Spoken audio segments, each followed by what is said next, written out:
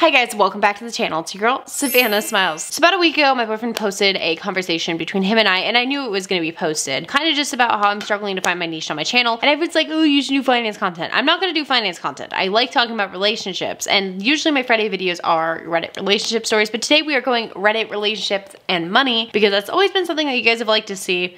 So we're going to be talking about relationships and money in this video. Let's get right into it. Let's not make this long. All right, this first one is called My Fiance Owes Me Money, but she doesn't want to pay me. I, 28-year-old female, have a fiance, 30-year-old female, and last year I loaned her money as her employer was slow to pay her. We've lived together for a year and we share all the bills, but she earns a little bit more than I do, but I think the division is fair. In total, the loan amounted to $2.5 thousand, and when she received the payment from her boss, she didn't pay me right away and she would need the money to pay some future personal bills. However, this week she spent over $3,000 on electronics, claiming to be buying herself birthday presents. Her birthday is 2 months away, and when I asked her to pay me what she owes me, she said she can't spend it because she might need the money for the future. How do I deal with this situation where she isn't the least bit concerned about getting back to me what she owes? What would be the best way to ask her to send me the money? Info: in the country where I live, married people don't necessarily need to have bills and finances together. Too long didn't read. My fiance owes me money but doesn't want to pay me. What's the best way to solve this situation? Definitely living in another country where finances aren't always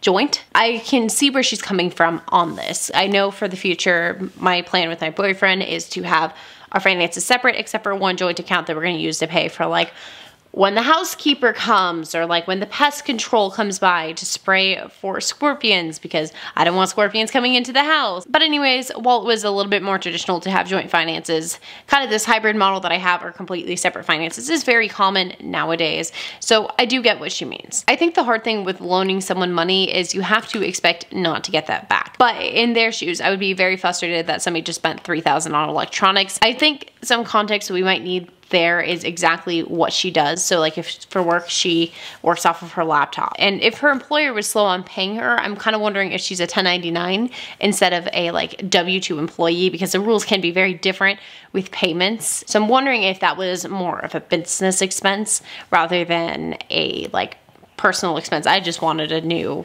phone sort of deal. That being said, it could just be personal enjoyment, upgrading your iPhone, and then also getting a new TV. So really, what do I know? Anyways, I think the best way for OP to go about this is to sit down with their partner and discuss with them why this bothers them, and then say that you understand future bills. I really think you need to get where they're coming from in terms of future bills. If they've struggled financially before, it would be kind of understandable that they'd be panicked about pulling that much money out of their account, and maybe see if you can like start a payment plan to get the money back, whether it be you'll get paid back over the course of 5 months and they'll pay you back $500 a month thing. I would just kind of try to understand where they're coming from a little bit, because in case they need it in the future, it sounds like to me that they could have struggled with finance in the past, be very hesitant about pulling that much money out of their account. Weird that they did that for electronics, but unless that's a business expense, then I can see where they're coming from. I would see if OP can really understand where she's coming from in case I need it for future bills, and work out a payment plan. I think that's probably the best idea. 29-year-old female with 36-year-old male wondering about long-term relationship. How important is money? Very important. It's very, very important. Okay, I'm gonna start this off by my 3-year relationship with my 36-year-old male boyfriend has its troubles. He's an alcoholic that, when drunk, sometimes verbally abuses me. I'm not here to talk about that. I'm turning 30 soon, and now I'm done with school and have a good job. I want to start saving money and start a family in the coming years. There's a whole other thing to unpack here. I don't have any experience with addicts, just right off the bat. I do want to say that I would be very hesitant about the relationship in general if your partner keeps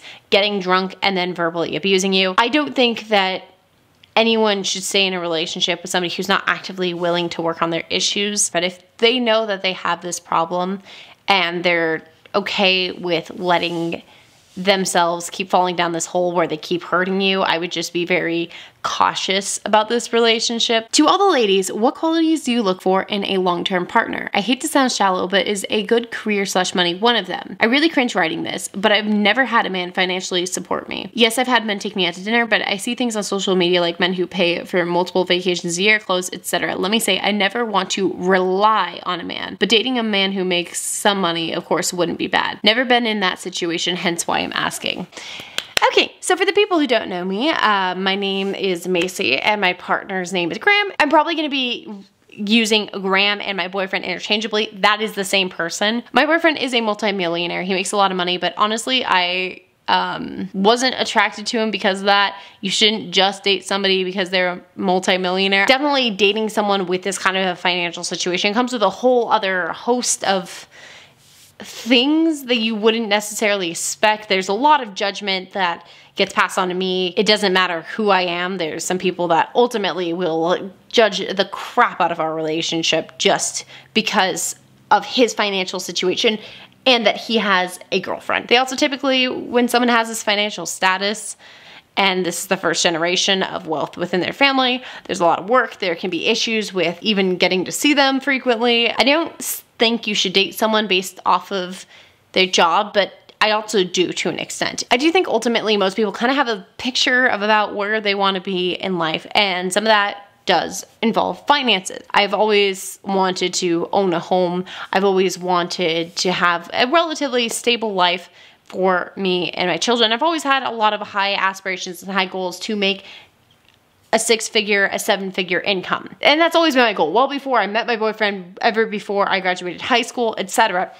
I've left relationships before because a guy didn't have an aligned goal. I don't think necessarily you should be dating someone just because of what they work, but more what their goal for the future is. If your goal is to have a nice little picket fence and a house that you own in a good part of town and 2 children that you are taking to like soccer practices,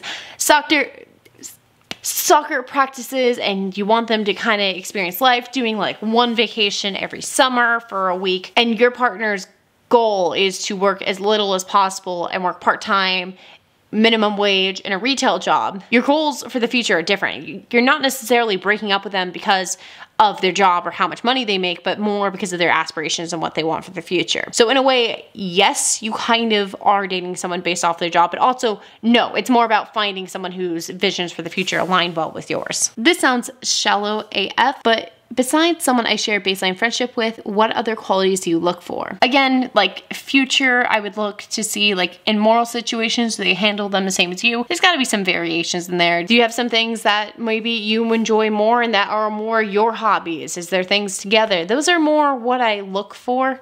Definitely a knowledge in finance was very important to me because I wanted somebody to talk about stock picks with. You more want to look off of like what somebody wants out of life and who they are as a person rather than like where they're at now, where they're going, I guess. The whirlwind romance, I've done it and it just turned out to be abusive. That being said, I've been lending money to my man over our relationship and he always pays me back. I did it 12 months, no interest loan for $9,000 for him. So please don't think I'm a terrible person for bringing the money aspect. BTW, he only has 2 payments left. My point is that I've never been concerned about money in a relationship. Should I be? I'm not talking about starting a family with my current partner. I'm talking about in a new relationship, is money something you look for? FYI, I don't plan on starting a family with an abusive alcoholic. Too long didn't read. 30-year-old female, 36-year-old male, wondering about long-term relationship. How important is money? Money in a way kind of is everything, but also isn't, because I think it more ties into like your goals and your aspirations for the future. And I think that's more what's important. Obviously, this is a video recording, so I'm not going to be able to physically talk to you, but just sit and picture what you want for the future.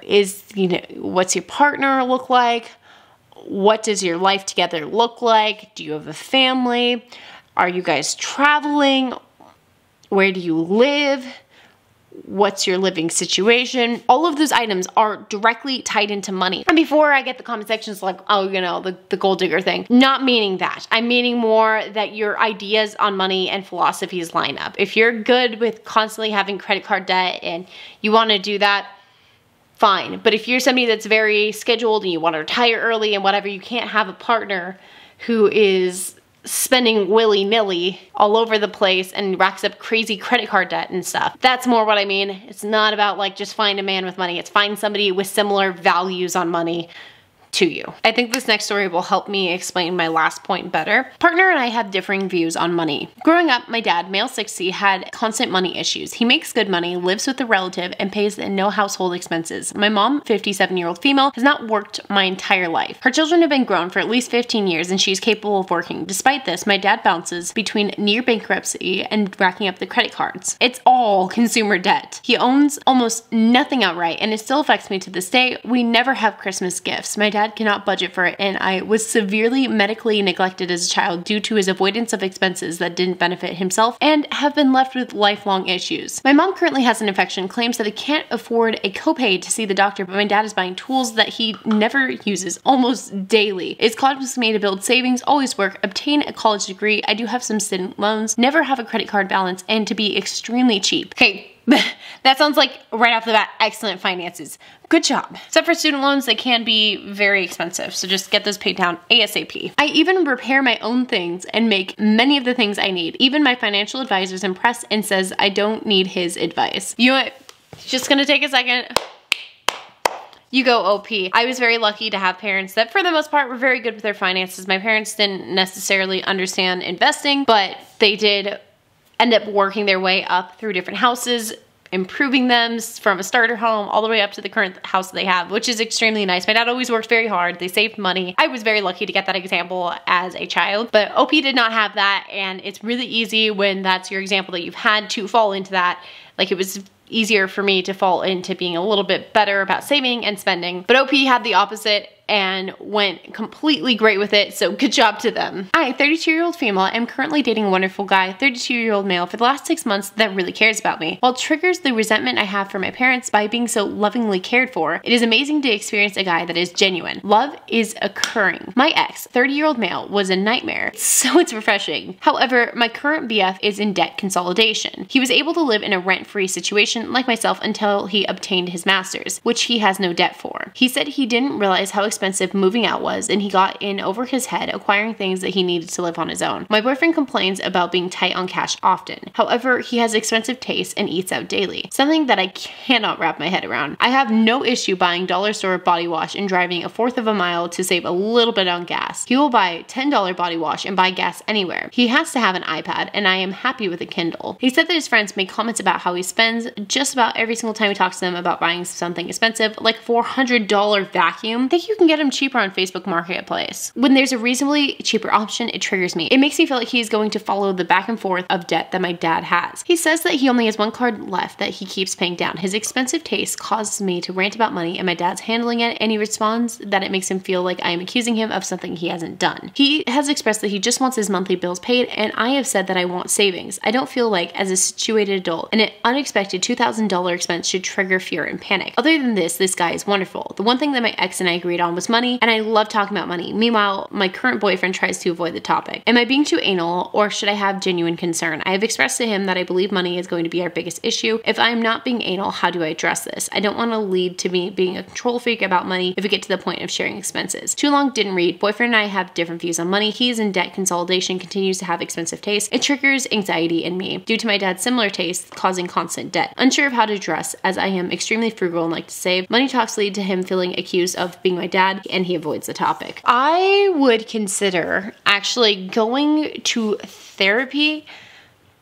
for what your dad did to you. This isn't a normal, my parents went paycheck to paycheck. This was, I was medically neglected as a child, and it caused issues and lifelong permanent damage. I could honestly see that OP might need a little bit of therapy to get past what her dad did to her. I do see some issues with the boyfriend and his spending. I think actually couples therapy could work really well, because it seems like this is causing a big rift against the two of them, and I think that a lot of couples go to couples therapy when it's too late, but I think it sounds like she might be extremely on the frugal side and maybe probably past where most people do, and he seems to be a little bit over here. So just maybe like a tiny bit, like a couples therapy session, just that way they can talk and really get to the point where they are communicating well, so that way he can understand her point of view, kind of because she's lived both halves of that life. But this is definitely an example of why I think money talks and all those things are so important, because that's something that could just constantly be triggering stress throughout a long-term relationship. I unintentionally accidentally chose a whole theme for this video, and this was pretty much that money and having the same philosophies on money is very important. Long-term viewers of my channel know this is something I've been spouting from my channel since the beginning, but ultimately my boyfriend and I want a certain type of lifestyle where we can retire at any point and that we can retire young, and we both share this philosophy. So it works for us. But anyways, that was the video. If you want to see more money, relationships talk, I talk about money, I talk about relationships, I talk about health, I talk about all those things, so definitely subscribe for more content just like this. And with that said, don't forget to end